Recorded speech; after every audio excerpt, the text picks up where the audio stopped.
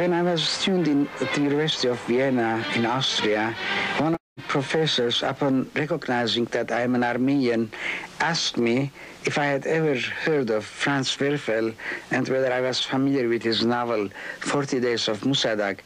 Having just come from Istanbul, Turkey, where there was no such access to Franz Werfel or his literature, I said, no, I don't know. He urged me to read the book.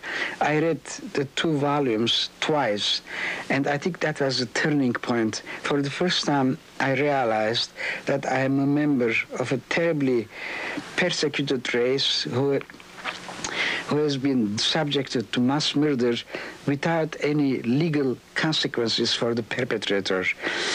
This aroused in me a great sense of rebellion against injustice, and I began to feel even more identified with my nation, the Armenian people, as an underdog, and I decided to relinquish my interest in science, mathematics, and begin to explore history of the Armenian people, particularly the World War I episode of genocide.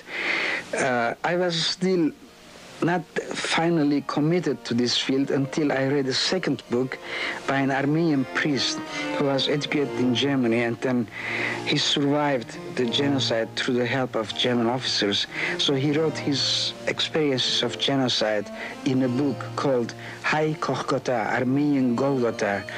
The horrendous details of this book almost drove me crazy.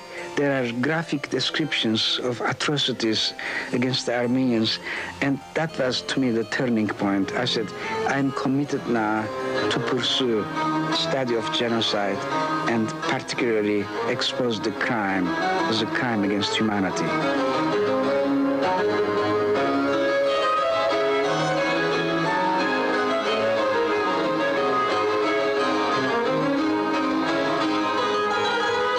Several years ago, the Turkish Historical Society organized a symposium in Ankara, and they invited me twice to participate, but I declined. I will never go there.